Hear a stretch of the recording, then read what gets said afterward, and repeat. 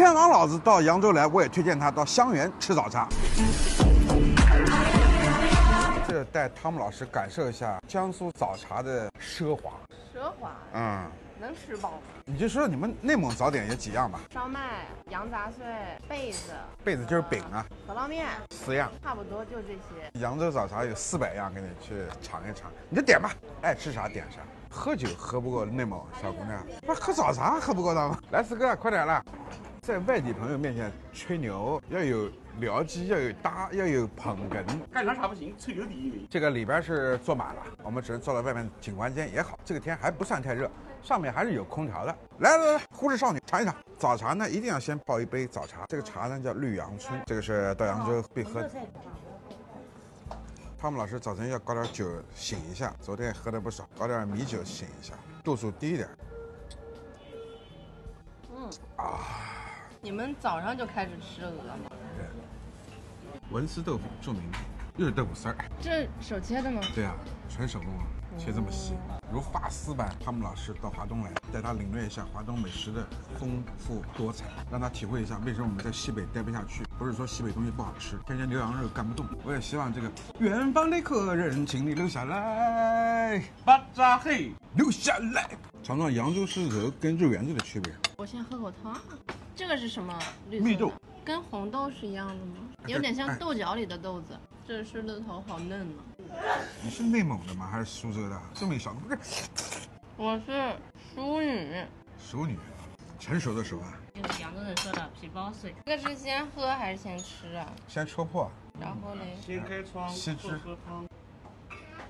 他们家的这个典故跟故事。去年我们搜到香园在瘦西湖去拍，拍完之后对他所有的出品跟调味赞不绝口。我觉得为什么推荐？我对扬州早茶的在精致早茶这儿是首选。当然，扬州早茶的所有的店到外地都是降维打击，我们不去厚此薄彼。调味会让人觉得高级，这种高级在说能吃咸的人觉得不淡，口淡的人吃的不咸，这一点而且是特别均衡。不管是原来我们吃那个瘦西湖店，还是这个是虹桥店，还是叫宏源店。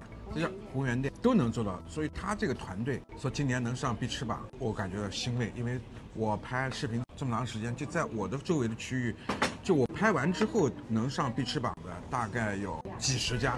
那其实不是我拍的，是人家团队好，但我眼光好，拍完之后上必吃榜的。所以这点上我就推荐大家到扬州来吃早茶的时候，想要一种高级感跟精致感的话，首选这家。但其他有更优秀的，它有时候排队呀，有时候价格高啦。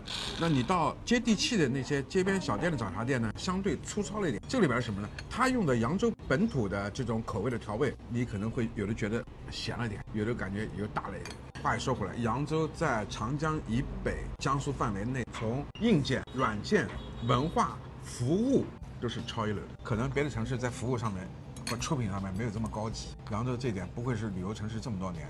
所以江苏你还要去几个地方，扬州、淮安、徐州，然后下面我们无锡、苏州几个地方都要转一转，这几个重要点都要去一下。当然了，我们江苏任何一个地方都很美，欢迎你走遍江苏，欢迎你留下来。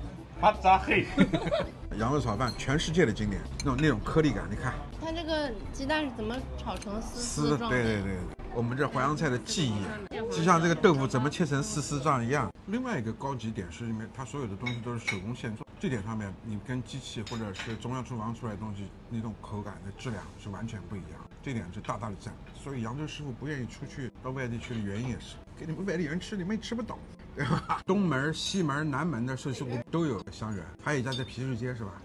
所以真的是给我们外地人带来了福气。你到别的地方景区门口能吃东西啊？扬州就是好，景区门口全是知名的大餐饮，真棒！啊，吃的行不行？起来动两下了。4人消费766，25样东西，人均200不到。今天奢侈了，但也还好，大家挺给力，没浪费。哎，就你点的呢，不吃呢，好看不吃。